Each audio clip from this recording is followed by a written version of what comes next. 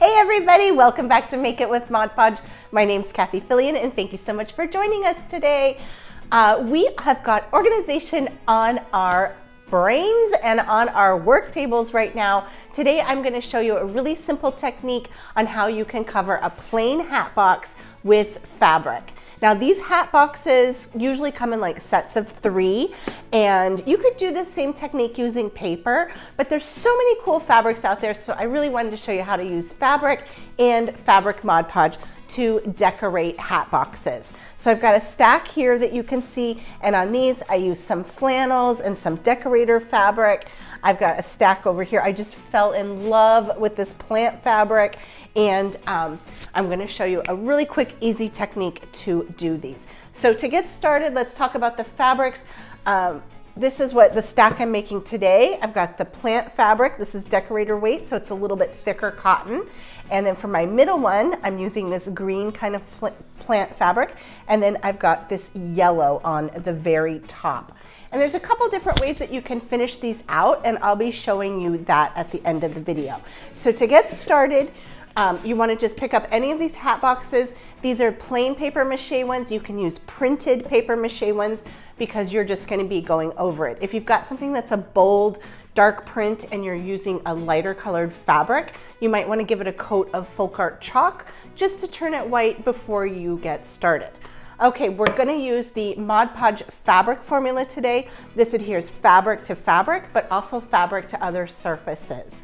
So we're going to go ahead. I want to talk about the how I cut the fabric. I just cut it into a long strip, and to measure that, you're going to want a little bit on the top here where we're going to trim that away, and then you want a good maybe 2 inches that's going to get folded over onto the back side. And we're going to finish that back side off with a piece of felt, so you don't have to be exact with that measurement. One thing I should note is this project works best with prints that are all over and not necessarily stripes. Stripes get a little bit tricky to line up, so if you're not real careful, you may get like your stripes going off to the edge. So just look for all over prints.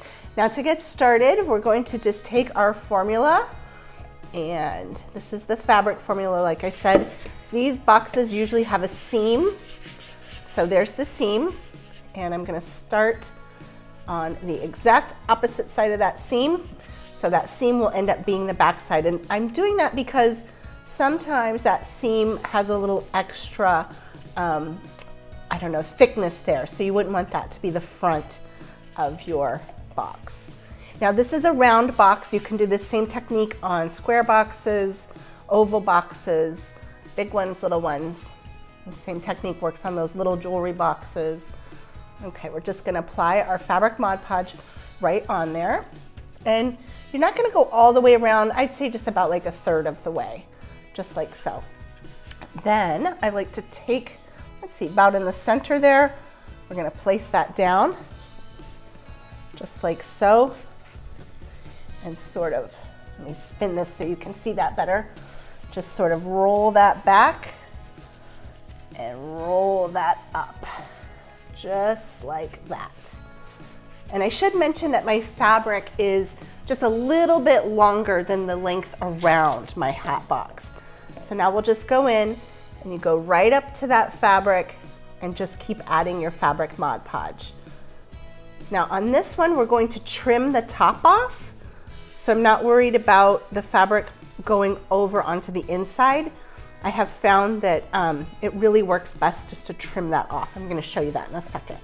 So we'll just keep adding our Mod Podge around, just like so, making sure you get that top and bottom edge nicely. And then again, we'll just roll that fabric right on up, like that. This is so quick to do.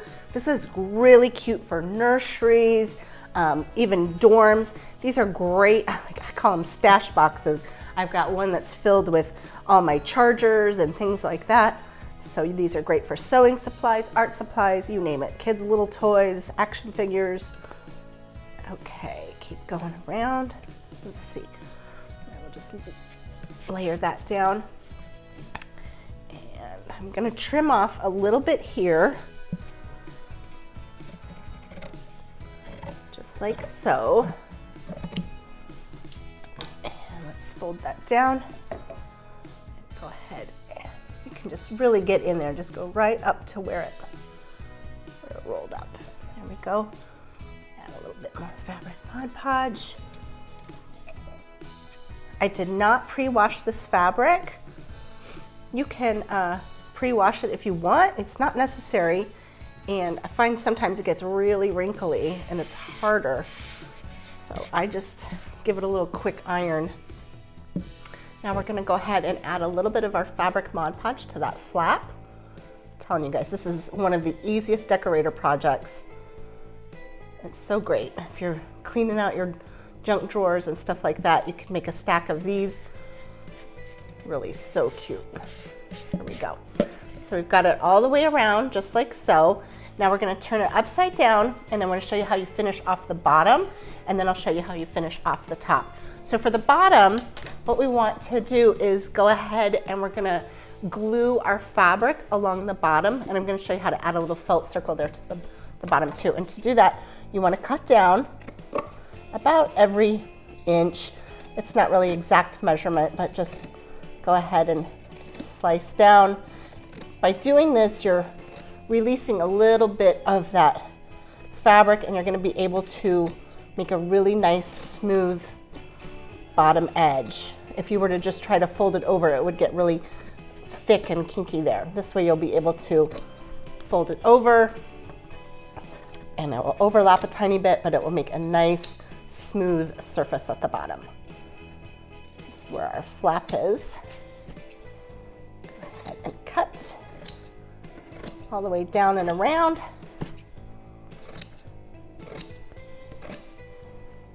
And our last one, there we go. Kind of looks like a Muppet. Okay, so now for this, we just want to glue these down. So we're going to go ahead and add our Fabric Mod Podge right up to that edge, just like so. And then you'll just start flapping over, and just like that. Get those glued down, and look at how nice and smooth that edge is. Right, you get a really pretty edge. It's important because these are really, you can load this up and be as messy as you want on the inside, but it's nice to have it looking pretty on the outside. Go ahead and fold those over. And this is where our flap is, so for that one, you do have to go in and add a little bit more right here. And it looks kind of milky and white, but it does dry clear. Flap those over. You can make these, and you could make a set of 3 in under an hour. It honestly takes longer to pick out your fabric. You don't need very much at all. Most of these boxes you can do for under 1/3 of a yard. So even if you found something that was a little bit in the splurge world for your budget, you're really not purchasing very much of it at all. There we go. And we'll just finish this off, and look how quick. Last couple ones over. Right there. There we go. Just like that. So simple. Now you could leave it this way if you wanted to, but I like to finish them off just with a little felt circle. And for the felt circle, what I do is go ahead and just take my shape here, and then I like to just, you could trace it off if you want to, but I basically just kind of eyeball it.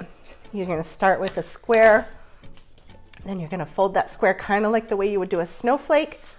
Just fold it into quarters, and then go in and cut a round shape. If you need to, you can go in and sort of smooth it out. Let's see, we might need to make that a little bit smaller. Yep, a little bit smaller. Okay, so we go in.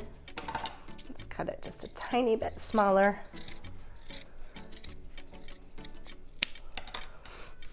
And there we go. I'm gonna smooth that out a little, make it a little bit prettier shape. Not that anybody's gonna see it. It's on the bottom, right? But you'll know. So then you just go in with a little bit of hot glue, and we're gonna add, you just kind of start on the tops there, and place that down. Just like so, And then you'll just go in and quickly add a little bit around, just like that.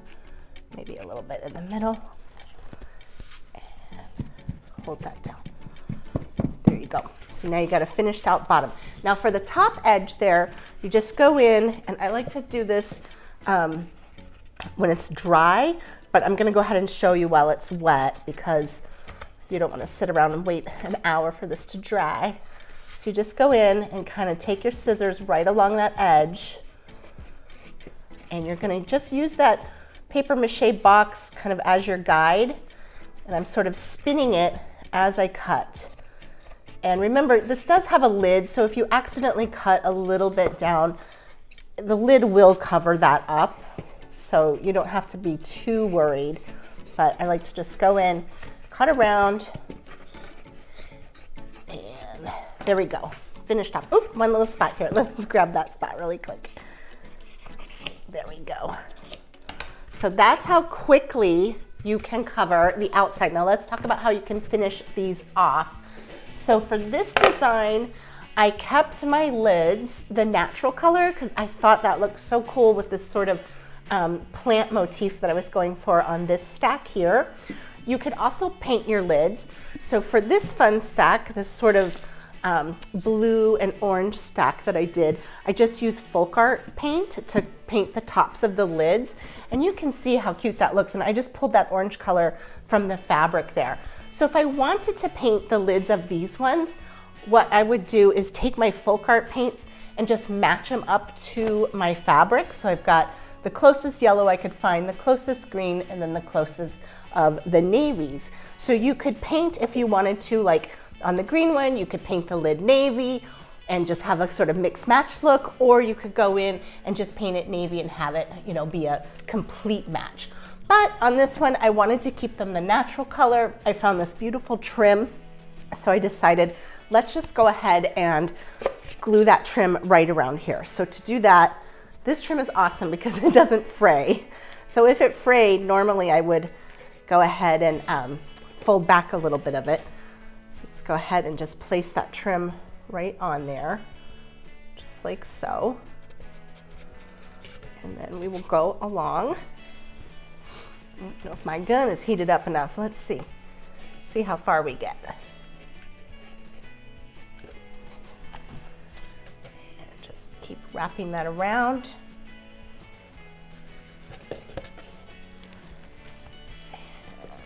A little bit more. It just really finishes them off. You could use, again, this doesn't take very much. I think this was about a yard around the biggest one that I did. So if you're doing something like this, maybe check your scrap bin first if you've got some old trims. Around. Now let's go ahead and trim off a little bit. Up to there. Love this natural trim. Okay.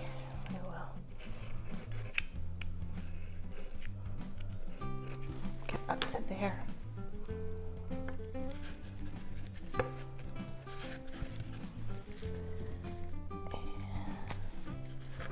fold that back. Add a little bit of glue there. And press that down. There we go.